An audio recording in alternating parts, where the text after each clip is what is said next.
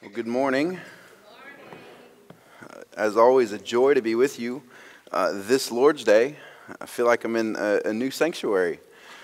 So thankful to the sowers and all who have helped with the spruce up of our sanctuary this past week or so. Another thank you. Thankful to all who participated, served, and helped in supporting our Guatemala team yesterday. I told they raised around $1,200, which is the cost of one complete person, one whole teammate to go on the trip. And so thankful for that, and for you guys eating pancakes and shopping at the garage sale and doing all the many other things that went into it. And thankful for the team as they're preparing to go over in a few short weeks, about a month. Well, we have an exciting time before us this morning. We're going to be continuing in our study of Matthew's Gospel in chapter 13. And I say it's an exciting time. All of Scripture, any time that we're in it, is a time that is exciting. But I would point us this morning to understanding that this is pertinent and relevant to each of us in so many ways, as is all of Scripture. But this morning I would draw us to recognize how much we desire recognition and acceptance because of who we are or where we are or because of how we live. I see these bumper stickers, maybe you've seen them. People put them on their car to identify certain characteristics. They might say, for example, salt life. I saw some when I was near the whitewater rafting communities that says river life. I've seen some around here that say beach life. I've seen mountain life. I've seen all kinds of different designations by which people are seeking to be recognized, accepted, and known for. And so I've entitled this sermon this morning, Kingdom Life. And as we begin last week in this section that we're going to be in, we begin by looking at these 6 parables. There's 7 actually in Matthew chapter 13. We looked at the first one many weeks ago, the parable of the soils and its explanation. But this morning we're going to, or last week we looked at the other 6 remaining as a single unit, an overview, so to speak, a big picture. But this morning we're going to focus in on the tares among the wheat parable of our Lord and its explanation for the very specific purpose of helping us to know and to grow in the midst of uncertain times. You know, this world has always been fascinated by the battle between good and evil. You may know that, you may recognize it, you might not even realize how true that is, but it is the basis of many books and movies throughout history. And as a matter of fact, if you're familiar at all with these things, it's kind of formed its own niche in our society in the form of comic books, where people will use artistic license to create characters on both sides of the battle and endow them as needed with special abilities for this battle that is before them. You may be familiar with the movies, but you might not know the background that the author J.R. Tolkien was in fact a believer, and he used this broad spectrum concept of good versus evil as a basis for his very popular series, The Lord of the Rings. To be fair, we all desire a utopian world. But in all fairness, we also recognize that it doesn't actually exist. We feel the weight, the pain, the struggle, the desires that are unfulfilled, the plans that are unmet. All of these things are universal to every one of us. As we consider this, I'm reminded that as Christians, we believe that in this picture, we are the ones or those who stand for the forces of good. That we are on the right side, so to speak. And so what are we to do?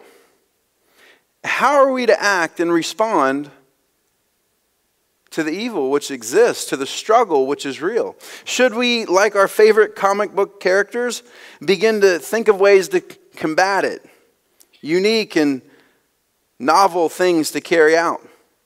The question is, how should we as believers act in the midst of a fallen world? How should we live our lives in the midst of the struggle that is so real? I would say that these are necessary and pressing questions. They're questions that we should be faced with on a regular basis because of who we are, because of what we stand for, and because of the realities that exist. But I would say to you this morning, as I would say to you each week, thankfully, these are questions that have answers.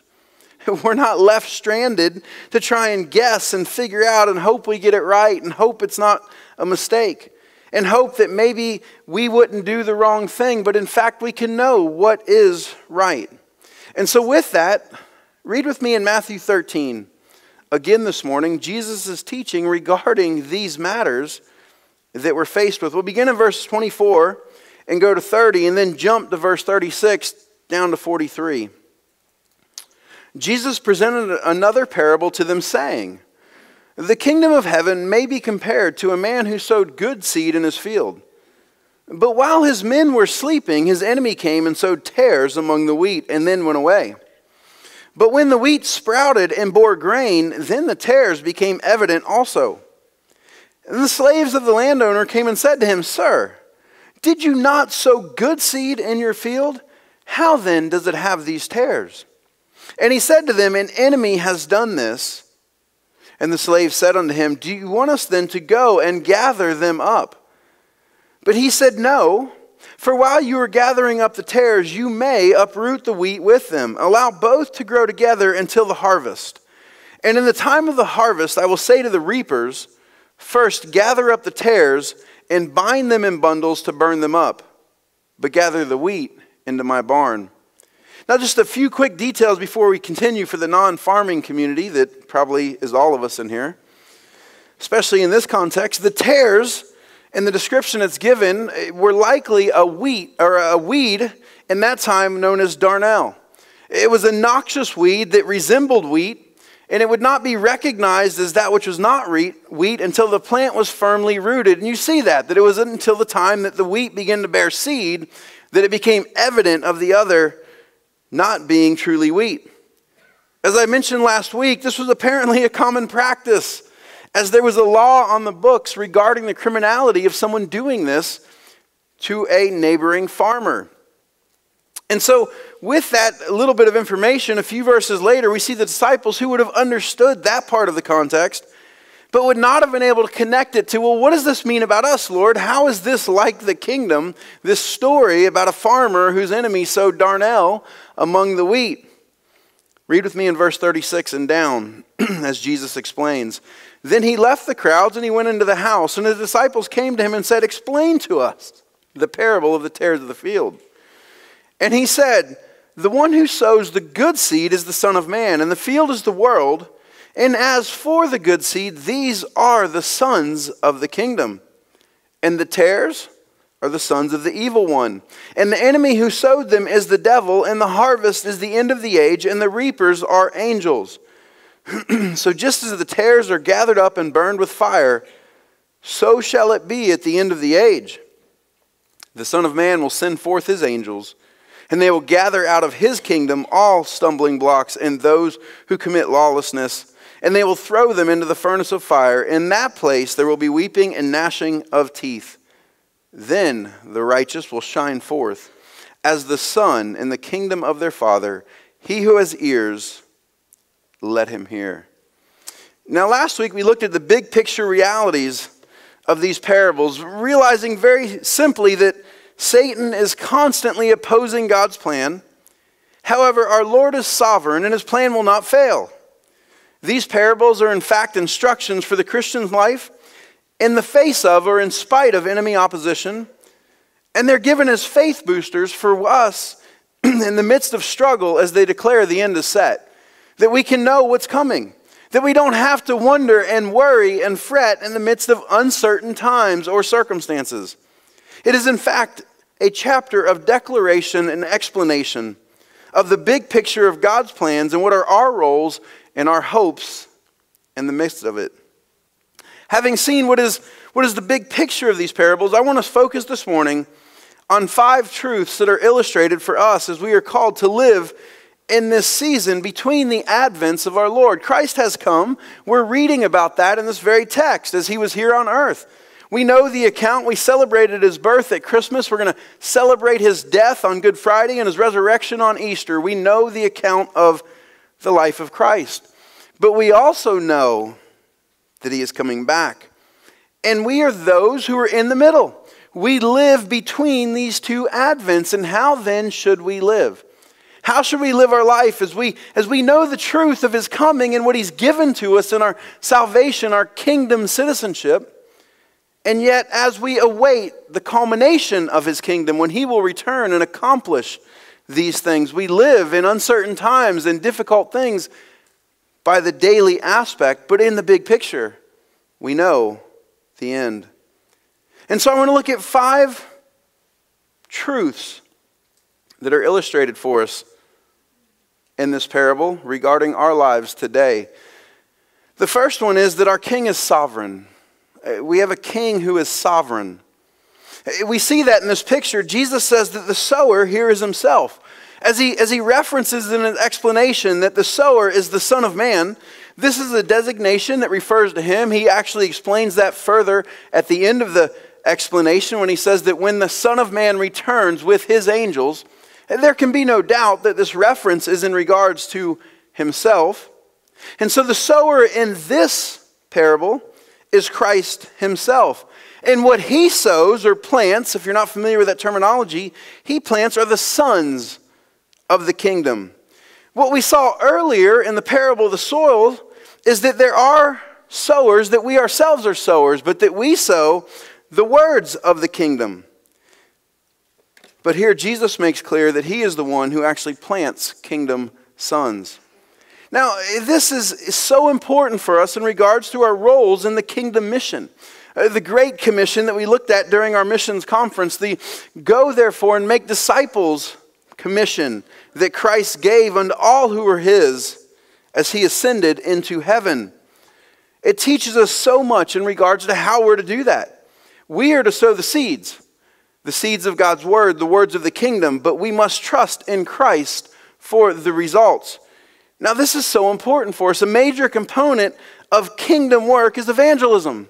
Sharing the gospel, telling others about our salvation, being always ready to give an answer for the hope that is within us, being bold with these things and declaring the words our Lord has given us unashamedly. And so it's important for us to see this rightly.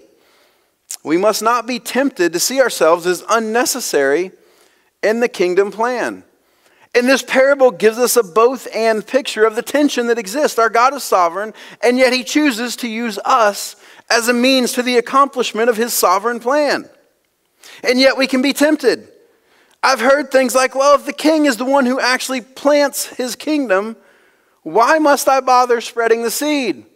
If I'm going to spread the seed, really, we've just been taught that I'm spreading seed across this world and it falls on 3 out of 4 bad soils. That I'm not even hitting 50%. That the majority of people are in fact going to be those who are on the broad road, and that leaves me trying to spread seed in such a way that it's going to fail most often. Let's reevaluate this. Does he really need me to do this? And the answer is no. God does not need you to do this, but to be clear, we see throughout Scripture, and certainly in this parable, that there is a measure whereby we must be used in the kingdom plan. But we struggle with that. Honestly, if it's up to the king to do it ultimately, then does he really need me to go to my neighbor who is likely going to reject the gospel and now will reject me and I have to live next to them? Or my coworker? Work's already enough of a struggle without having to have a separation over something this important between us. Is it really necessary to risk rejection if Jesus is the one ultimately responsible? Can't we just let him do it so I don't have to work with someone who rejects me now because of him? And we can't even begin to consider those living in a foreign land. Really, we should let the king deal with them. And yet Scripture is so clear that God's plan includes his people as necessary for the spread of his kingdom. There are workers involved in every element of this, and yet we need to be clear. It is our Lord who sovereignly plants sons from among the seed that we have sown. It's clearly stated continually. But the flip side of that, and what we need to take into perspective in learning from this truth, is that we should never be tempted to see ourselves as the only necessary part of the kingdom plan. If you've heard me speak of the tension that Scripture gives us continually, here it is. This is the tension whereby we see that it's up to our Lord to accomplish, and yet He calls us to participation. There's a tension there that our logic and reason will struggle with. Well, if it's not necessary, then why bother? And yet we see clearly the truth of that. But then the flip side of it is when we fail 3 out of 4 or more times according to the preparation our Lord has given us and the types of soils we will experience, we can be tempted to see ourselves as needing to do more, to change things. Brothers and sisters, I can tell you with authority from God's word that we are not salesmen tasked with closing the gospel deal. We are in fact heralds who are commissioned to spread the word that He has given. It is never to be a debate nor an argument, and we are certainly never authorized to change His message even in the slightest. We have to understand this. We are to be those who, through lives of faithfulness and faithful proclamation of truth, spread His seed. Spread the seed of His word, the truth of His gospel, and then rest in Him for the results. It's that which gives us the ability to continue this task. Because if I thought it was all up to me, I would lose my sanity or I would change the message. If I believed that, I would never be able to simply sow with faithfulness the truth of God's word. It is an amazing burden and a great freedom all at once. Here in chapter 13, our Lord prepares us for the work of the kingdom and the peace we have as to the outcome. Think of that. We who have met the King have a desire to please Him as His citizens, and He commands us as His citizens to go and tell others, even as He tells us that He is in control of their response. And you think, well, how is that logical? It's not. It doesn't fit within our worldview. That's what makes Him who He is. It is like working for a boss who says, go and do this exactly this way. And whatever happens, you will be paid as long as you do it exactly as I have told you.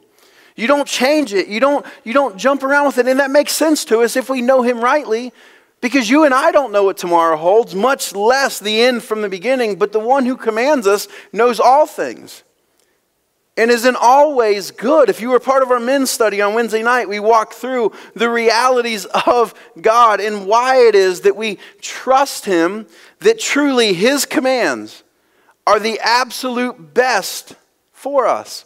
And we understood that because He is sovereign. He is in control of all things. Number two, not only is He sovereign, He is also infinitely and perfectly wise. He wields His sovereign control with perfect wisdom. And more than that, He is perfectly good in all things. He is the Father of lights, from which every good thing comes down, and there's no shadow of darkness within Him. And so, our Lord sovereignly wields His goodness in every area with perfect wisdom. Therefore, you can trust Him. It's an amazing burden and freedom all at once in regards to the command of discipleship, the command of evangelism. And it's one that we would do well to learn. And so the first implication or illustration of truth that we have is that we need to be reminded that our God is sovereign. That the Son of Man, Christ Himself, is the one who plants sons in the kingdom. And that neither negates our role as workers to the King, nor does it negate the way in which we're to carry that out. One of the biggest things that will happen, and it's been so clear in our generation, is that when we don't trust the Lord for the results, we change the method. We change the message. Well, maybe I can convince this person with just a little sleight of hand. We won't tell them about sin. We'll skip that part and just jump to salvation. Brothers and sisters, you can have no salvation apart from recognizing sin. The Lord Himself sets that example. He gives it completely and clearly in every instance. And we ourselves would do well to remember that. If you consider rightly the illustrations that are given in these kingdom parables, then we understand He's the king. The picture that's given, by the way, just the very word in the Greek for preacher is the term that we would recognize from which we get herald. A herald, that's what we're to be. That's what I'm to be, a herald of the king. Can you imagine just for a moment how it would go in an earthly sense? And here in America, we probably don't understand royalty in those terms. We don't live under those designations of government, but most of us have at least enough history or seen enough movies that we do understand a little bit about it. And so with that, imagine if just for a moment that I was in a society, we lived in a society that was under the totalitarian rule of a king. And in that society, the king said to me, I want you to take my message. I want you to be my herald, and I want you to go to the next town or province over. And this is what I want you to tell them. And as I go there, for a variety of reasons, maybe out of a fear of man, it's an unpopular message. Maybe they won't receive it well. And so I arrive there and I think, I don't like to be this unpopular. And so I'm going to change the king's message just slightly. I'm going to change it just enough so that it's not rejected by 3 out of 4 people here who look at me as the messenger and judge me and hate me because of it. And so I shift the message and it's wildly received and I'm greatly popular. And things are going well and everyone receives me well. And then the king shows up. Think about that. Or what if, out of other motives, out of a desire that the king is far distant, and what will he know? And so as I'm here, I'm going to set up my own kingdom. And so I'm going to preach a message or proclaim, herald a message that puts me at the center of all things. I'm here to tell you that the king put me in charge. I'm here to do these things, and you're to pay taxes to me, and you're to build me a house, and you're to carry these things out. Can you imagine how that will go when the king arrives and says, my herald said what? This is the picture for us to understand rightly. And we see this being declared here in this parable of the tares amongst the wheat. The second one is another one that we struggle, it seems, with greatly. And this is what I want us to understand. Our enemy is real.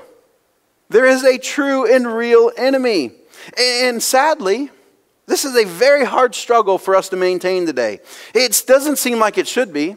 It seems like just reading the pages of Scripture would be enough for those who are professing Christ to say, oh, yes, he is real. It seems like as we look around the world that it would be enough to say, there is something wrong. And yet we struggle greatly to maintain the reality of our enemy in this generation. And it shows itself in 2 main ways. The first one is that Christians will live their lives naively as though there is no enemy. I've often heard, and I could not find who to attribute it to, there were multiple people, but you may have heard this, that the greatest tactic of the devil is to convince the world that he doesn't exist. And that's a reality that we struggle with. And brothers and sisters, I want you to hear me today. As a citizen of his kingdom, you have taken on his enemy. That's just the truth and reality of it. As a citizen of his kingdom, you have taken on his enemy. And as the enemy hates him, he also hates you. Isn't that what Christ prepared us for in John 15? For his disciples, he said, as the world has hated me, so too it will hate you, because you are not of this world. You were of this world, but I called you out of the world. Therefore, as the world hated me, and you are no longer of this world, it will also hate you. This enemy hates all that you stand for, which reflects him. Understand this. I see this mindset where Christians will just go blithely through life as though none of this is real. Hear me today. He hates your marriage. Do you know why? Because it's a picture of his gospel. Ephesians 5 says that as clearly as we can see. He hates your marriage because it's a gift from our Heavenly Father. He hates your study. He wants to interrupt any opportunity that you may have for the true knowledge of the one who called you. He hates that you would ever mature, that you might through practice discern that which is good from that which is bad. He hates your study. Have you ever noticed that? Isn't it hard to have a disciplined time of study in God's Word? That's because your enemy hates for you to ever grow in that way. You know what else he hates? He hates your fellowship.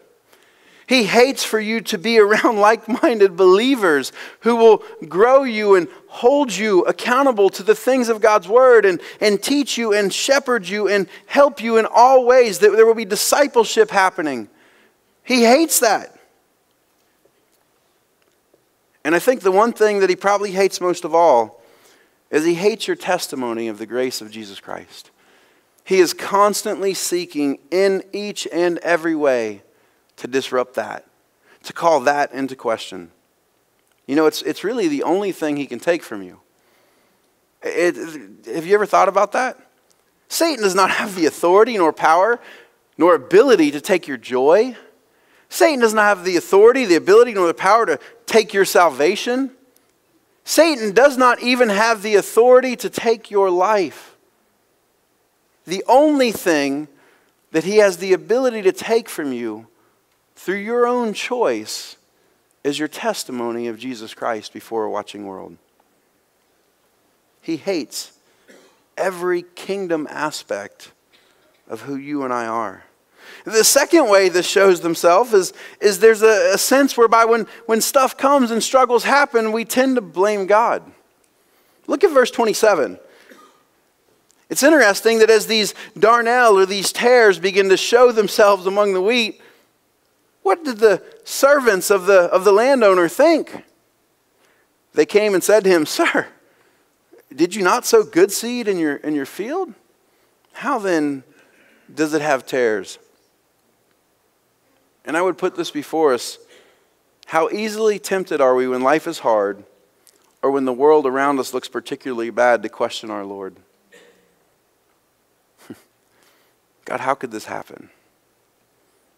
God, how could this world be so broken? And we forget that we know this truth. We forget that in Genesis, in the perfection of God's creation and all that was eternally good, Satan offered something less. And we can't really blame Adam and Eve too much. I mean, they made the first choice, but it's not as though you and I haven't made thousands of the same choices repeatedly. We chose something less. And yet, like Adam and Eve, we tend to forget where this comes from. We blame God. God, how could this happen? Oh, I know how it happened. God, this woman whom you gave me. Well, God, honestly, it was this snake whom you created. We blame the Lord. God, how could this happen? How about this one? God, where are you? As though somehow the omnipotent, omniscient creator, redeemer of this world fell off his throne in the midst of what you're facing. God, where are you? Maybe this one, God, where were you? You ever been tempted with that? God, where were you? And so in this, our Lord is preparing us as believers for the reality of life in a broken world, which is filled with the evil effects of brokenness. And we experience that. I don't know if you fully understand this, but there's a noetic effect of the sin that came into this earth, meaning that it's going to increase, and it shows itself in an increasing way across this world.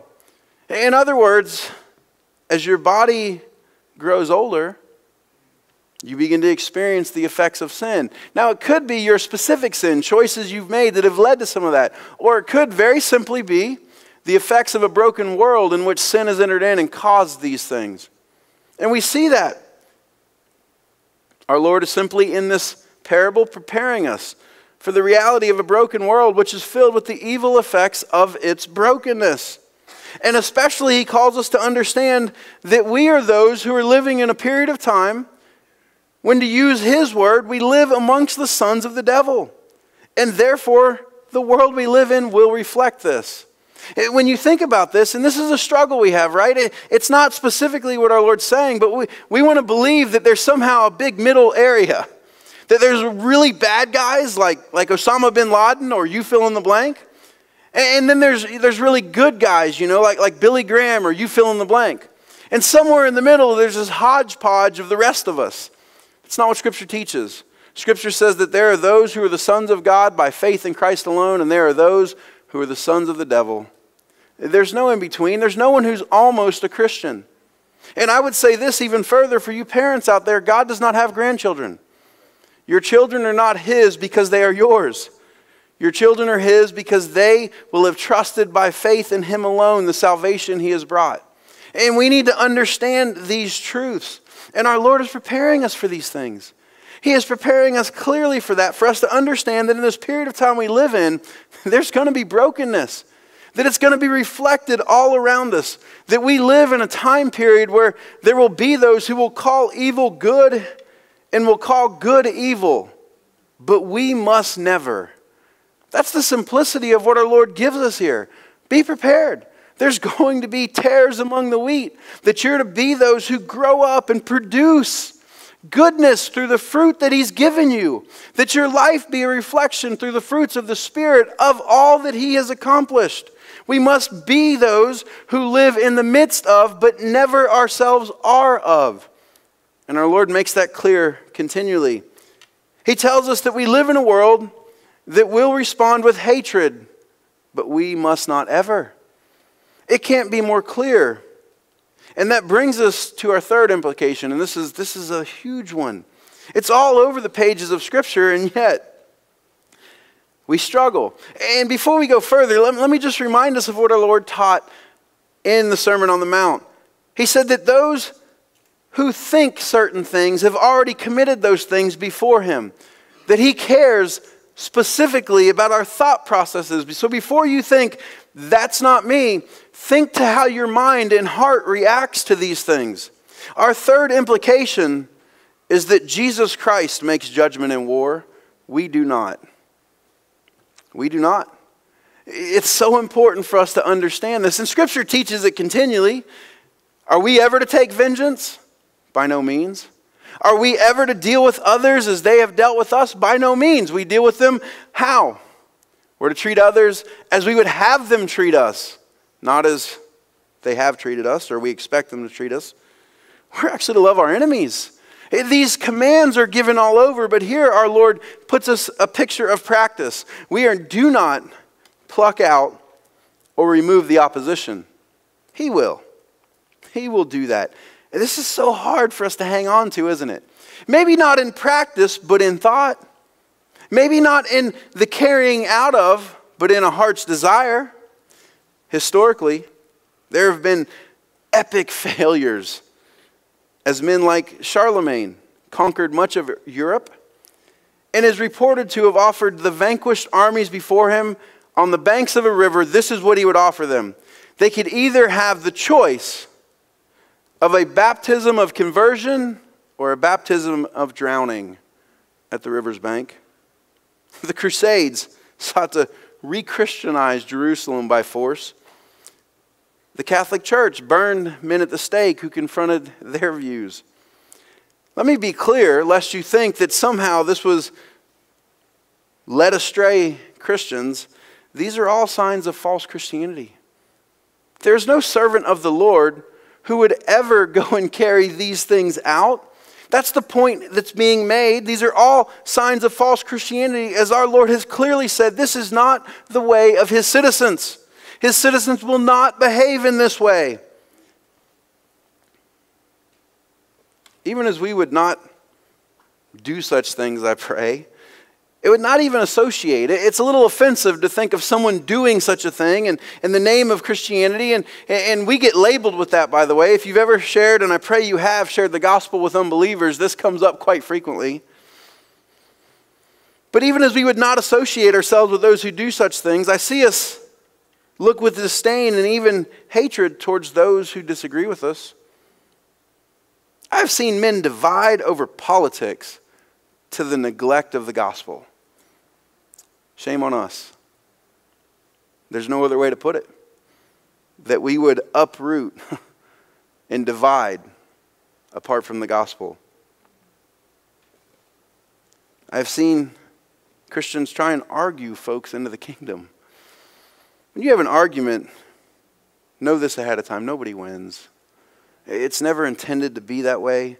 We are called to trust in Him and in His plan. We are to be gentle and patient with those who are in opposition.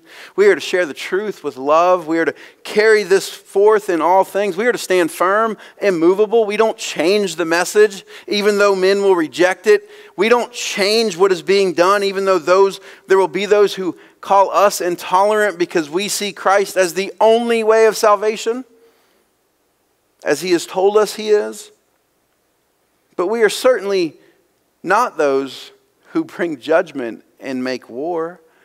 Anytime that someone does that in the name of Christianity, you should know they are in opposition to their king.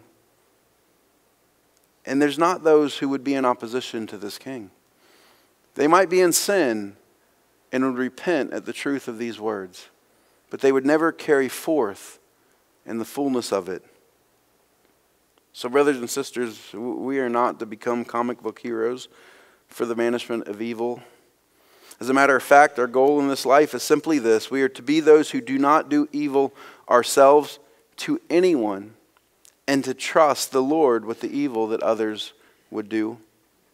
You want to change something about your environment? Live out your righteousness and share the gospel with those around you, even as you pray diligently for them. That's what a believer, a kingdom citizen, is called to. The individual Christian must vote and act and live in accordance with righteousness, absolutely. But this righteousness must also extend to all those who oppose him or her on all of these things. It's crazy. People will come to me and say, we have to vote this way as Christians. And then I ask them, well, what about the part where we have to be gentle and reasonable and patient, even as we vote these convictions with those who don't? Amen. Did we forget that part? It seems easy to overlook. The Apostle Peter, writing to a persecuted people, by the way, when I say a persecuted people, understand, under Nero, these were men and women who were being slaughtered. They were dying horrible deaths because of their allegiance to Christ as their king. And so when Peter wrote these words, he wrote them first and foremost to the original audience. And by the Holy Spirit, we also have the application in our lives. But know that when Peter wrote these words, those who heard them were those who were dying in horrific ways for their faith. And this is what Peter says to him. 1 Peter 2, I'm going to read quite a few sections from here because I can't improve upon what he said. 1 Peter 2, beginning in verse 11. Beloved, I urge you as aliens and strangers to abstain from fleshly lusts, which wage war against the soul. Keep your behavior excellent among the Gentiles, so that in the thing in which they slander you as evildoers, they may, because of your good deeds, as they observe them, glorify God in the day of visitation.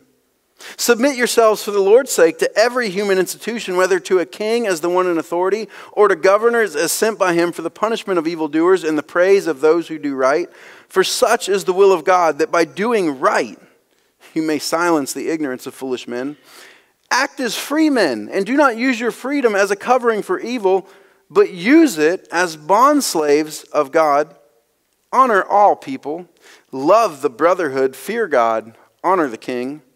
Servants, be submissive to your masters with all respect, not only to those who are good and gentle, but also to those who are unreasonable. For this finds favor if for the sake of conscience towards God, a person bears up under sorrows when suffering unjustly.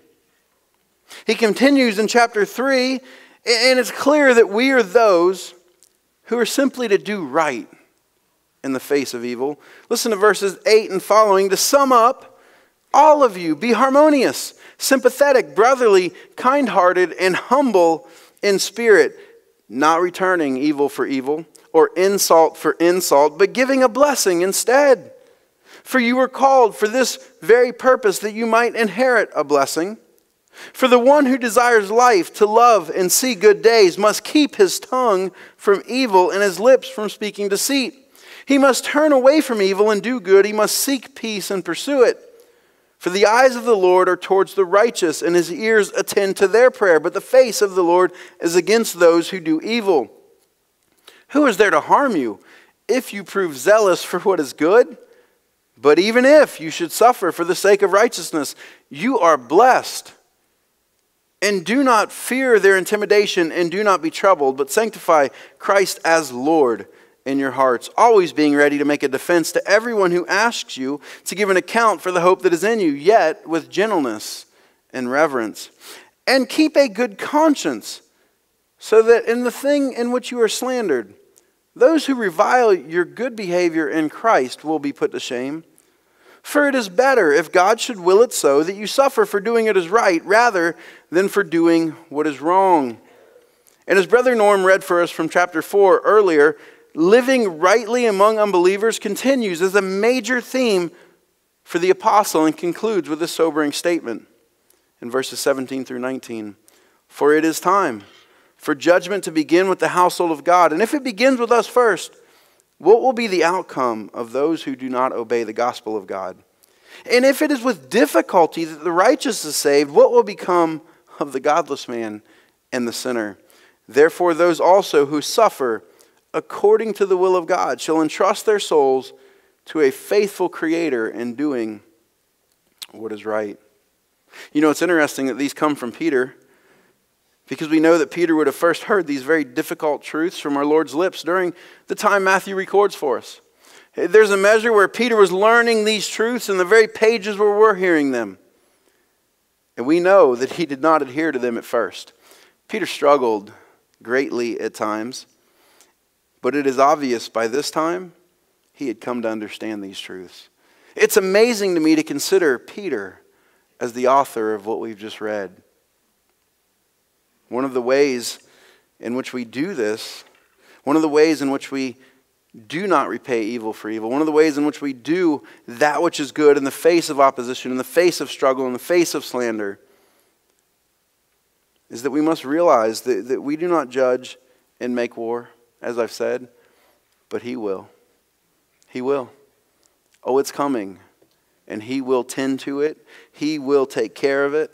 The description of His judgment here in our passage is clear, but it's not just clear here. It's abundantly clear all over the pages of Scripture that our King, when He steps back, know this truth. He is a lamb no more. That is finished. He came and completed all that He had come to do and offered salvation to all who would but trust in Him. And the salvation that He offers, make no mistake, is a salvation from Him when He returns. That if you are not one who has received His grace, you will in fact receive His wrath. And He will come, as we learn in Revelation, as one upon a horse with His robe dipped in blood, making war against all those who did not worship Him. And every knee will bow. There will be those who bow because of the grace which they received in this life. And there will be those who bow because He has shattered their kneecaps with a rod of iron with which He will rule the nations. This is the Lord in His totality. And there is no mistaking that in the description that He gives in this parable. There is no mistaking that in the records that we see of what will happen when He comes. And therefore, in light of that, brothers and sisters, how could you ever wish evil upon those who are in opposition to you because of the gospel, knowing what they will experience because of that opposition? We must never be that. Listen to Paul writing to the church in Thessalonica, 2 Thessalonians chapter 1. Paul, who was taken up into the third heaven and shown great mysteries that he might share them. This is what he shared with the church in Thessalonica as they faced persecution and struggle from unbelievers. The tares that are sown in this world that we live in the midst of. Verse 4, therefore we ourselves speak proudly of you among the churches of God for your perseverance and faith. Here it is, in the midst of all of your persecutions and afflictions, which you have thrown off and taken care of. No, which you endure. It's so clear what Paul's describing.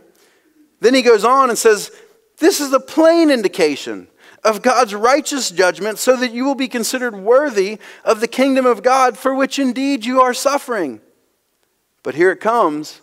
For after all, it is only just for God to repay with affliction those who afflict you, and to give relief to you who are afflicted, and to us as well, when, not before, but when the Lord Jesus will be revealed from heaven with His mighty angels in flaming fire, dealing out retribution to those who do not know God, and to those who do not obey the gospel of our Lord Jesus. these will pay the penalty of eternal destruction, away from the presence of the Lord and from the glory of his power. Paul summed up well in his description of the Christian life, how we're to live it in the midst of our enemies, in Romans chapter 12, verses 17 and following. Paul says, never pay back evil for evil to anyone. Those are all-encompassing terms, y'all. Never, anyone. It's pretty. Respect what is right in the sight of all men. If possible, so far as it depends on you, be at peace with all men. Never take your own revenge, beloved, but leave room for the wrath of God, for it is written, vengeance is mine, I will repay, says the Lord. But if your enemy is hungry, feed him. And if he is thirsty, give him a drink.